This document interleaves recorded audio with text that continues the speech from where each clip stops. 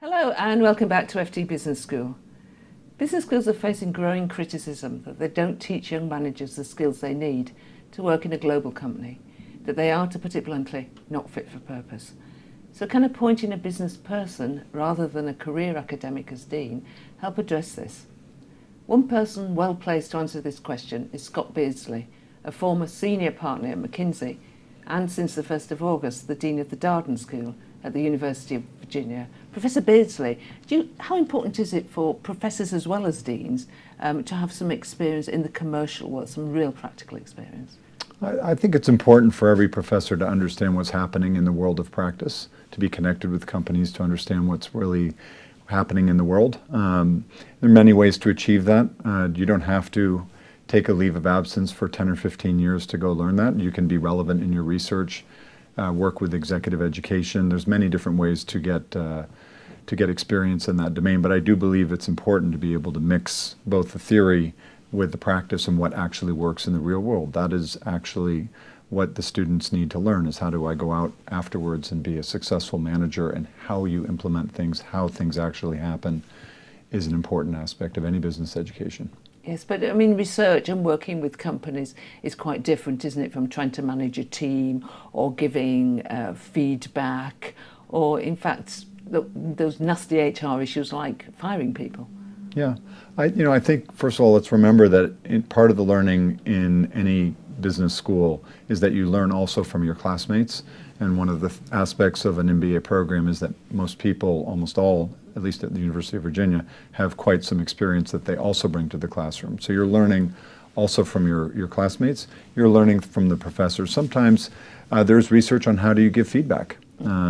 I've received feedback on how to give feedback before, and I think that can be quite a useful skill to learn. And those are the types of things and skill sets we try and teach at Darden. Right, you're obviously from a professional services firm, and we've seen business schools who've appointed similar deans in the past. Some have been hugely successful, some have perhaps not been so successful. Why is it, do you think, that some of them do so well? What is it they bring to the table that perhaps an academic dean might not?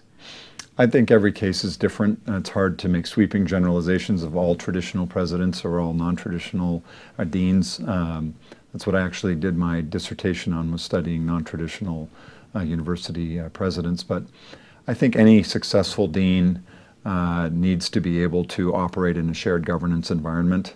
If you're coming from the outside, the question everyone's asking in your mind, are you going to be a top-down dictator that's going to tell everybody what to do and not understand what it means to be a professor, what the life is like, what the culture is like in the university? So I think the successful ones tend to look at and spend a lot of time understanding the culture, getting to know the professors very well, and learning how to operate in the shared governance environment.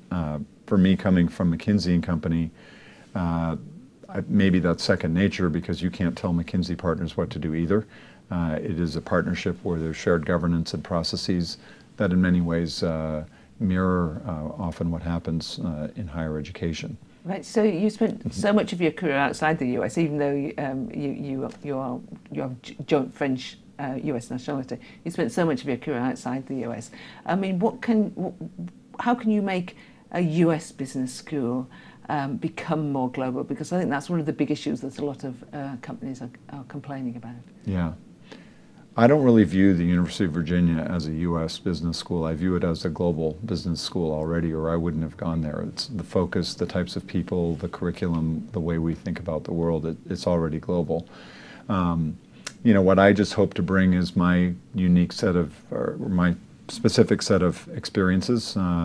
It's true I've spent half of my life living in Belgium, but when my clients used to ask me where did I live, I used to say I live on British Airways, because I spent all my time in the Middle East and Africa and Asia, and I always flew through London as a hub to go out and do my client service all over the world.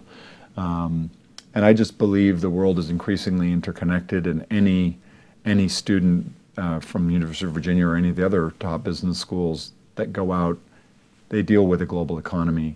Any businesses are selling to a global set of customers. They have competition coming from many different places. It's important to see that the world is super interconnected, very competitive from many different corners. And technology is flattening that as well. So any successful student has to come through with an understanding and appreciation of the world, and that's something that we demand of all of our students, to have a global experience when they're at Darden. Professor Beardsley, thank you very much indeed. Thank you, Della. For more interviews with business school deans, go to ft.com/business education.